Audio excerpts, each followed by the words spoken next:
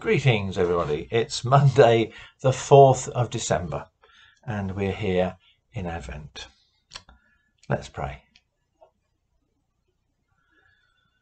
Jesus said to those who would hear, "You don't know the day nor the hour. The Son of Man does not know the day nor the hour. Only the Father knows."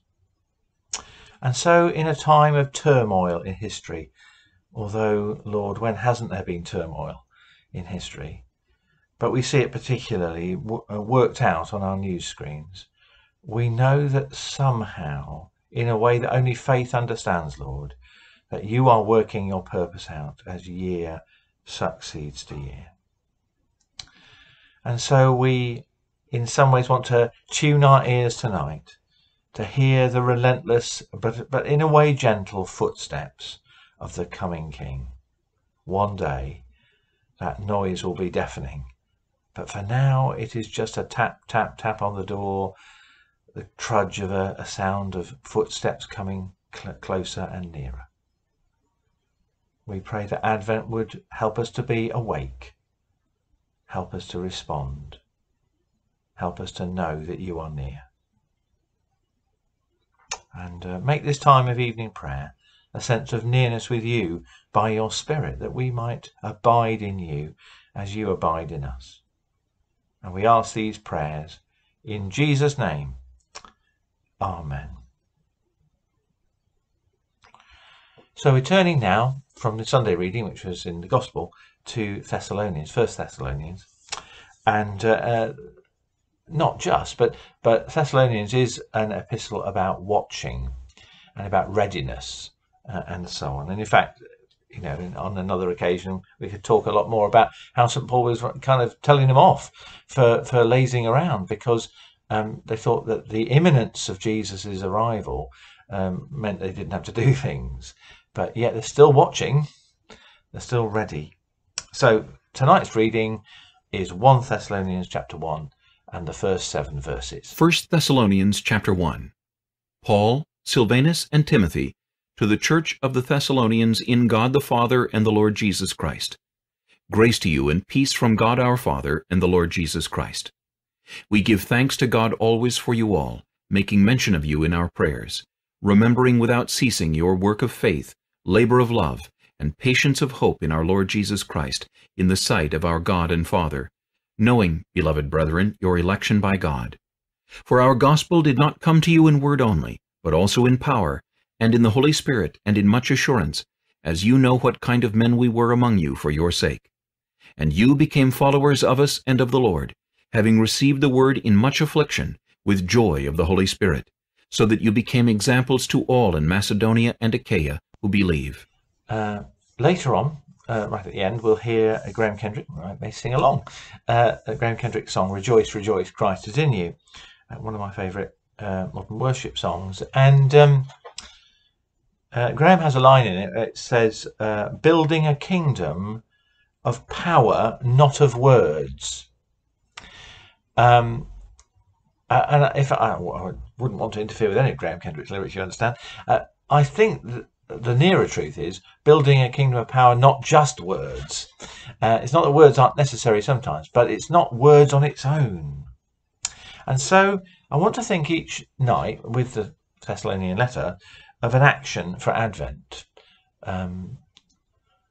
If we were to imagine, as I said on Sunday, that the time is short. And today's is to remember to move in the power of the Holy Spirit.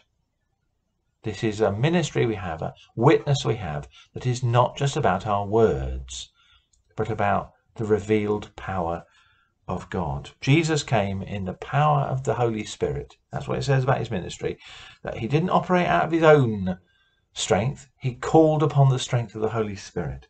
And we, it has been said, are little Christs. That's what Christians means, really. We belong to him, we're little Christs. And therefore, what was good enough for Jesus should be definitely good enough for us. And therefore, action number one is, in all the things that we think about doing, move in the power of the Holy Spirit. Well, let's hear that hymn now, and then I'll pray afterwards.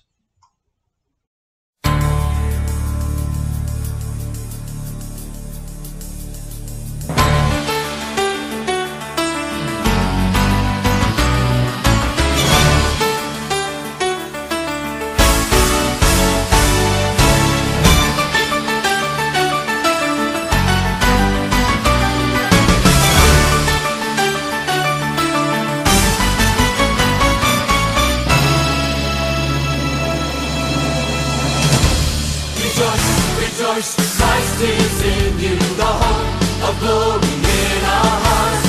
He lives, his breath is in you. Arise, a mighty army, we arise, arise.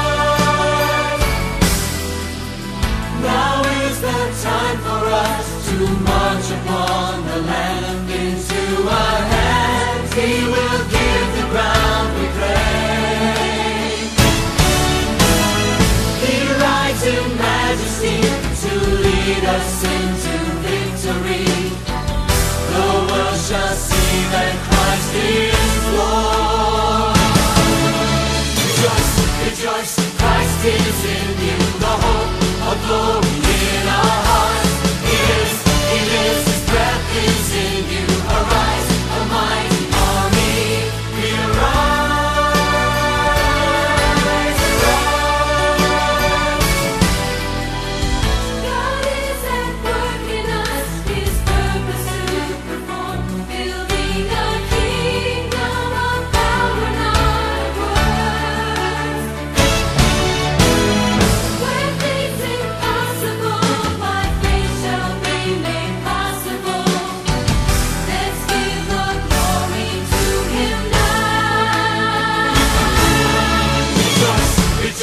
Christ is in you, the hope of glory in our hearts. He lives, his breath is in you. Arise, a mighty army, we arise, arise. Though we are weak, his grace is everything we need. We're made of clay, but this treasure is within. Our weaknesses into his opportunities, so that the glory goes to him. Rejoice, rejoice, Christ is in you, the hope of glory in our hearts. He lives, his breath is in you. Arise, a mighty army, we arise.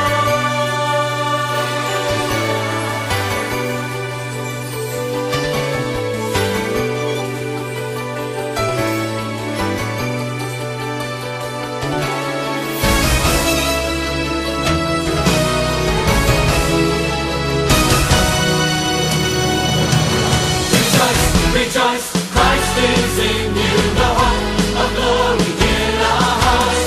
He lives, his breath is in you. Arise, a mighty army, we arise,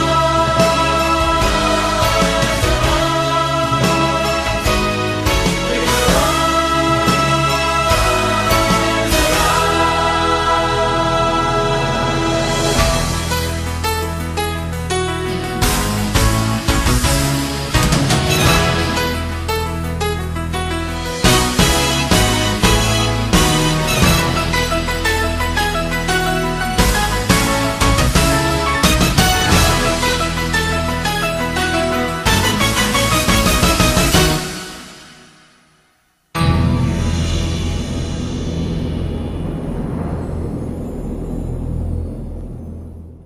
So let's pray. We thank you that you are at work in us, as the hymn said, your purposes to perform, building a kingdom of power, not of words, not just words. So help us as we go into this week, and we have all our encounters, conversations, we meet people in the street, we deal with people at work, we phone people up, we have conversations by email, by Zoom. Help us to think not just, well, how can I respond in language, in sentences, in words? How might the Spirit lead me now? What might I do or pray? How might I act in His strength? And we pray for those today, especially those Christians who have got tired in the work they do. Maybe they're working for the church, maybe they're not, maybe they're just in trying to live out their discipleship, and it seems like all the energy has gone from it. And we call upon you, Holy Spirit, great reviver of our lives and our faith. Come upon those, even on us, when we struggle, when we seem like we're pedaling uphill, and let the wind be behind us, the wind of your Spirit. Pray for those today who are sad, who are struggling because they have lost somebody. And it is as if all the life has gone out of them as they have lost somebody else. Revive them, Lord. Come, Holy Spirit. Let us live in your power.